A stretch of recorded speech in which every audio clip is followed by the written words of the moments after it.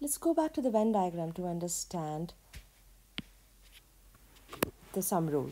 So we have P of A.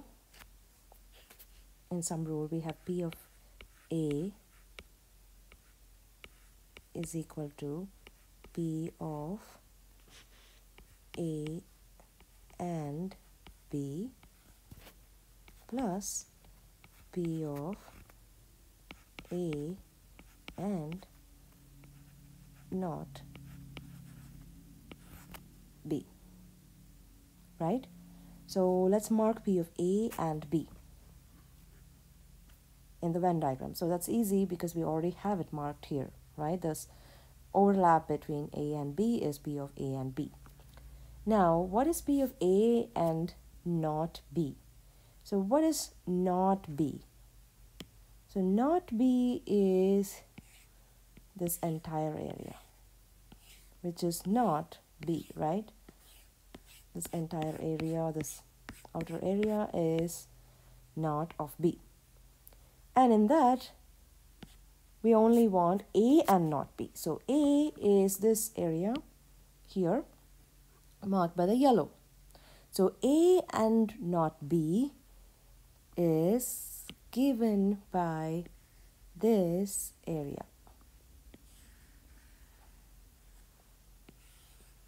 right?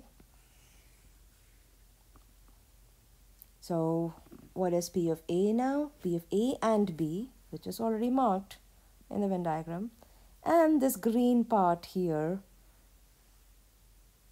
which is P of A and not B. So now that does come out to be equal to P of A, right? So if B and any event, any set of events which are mutually exclusive, we can do this.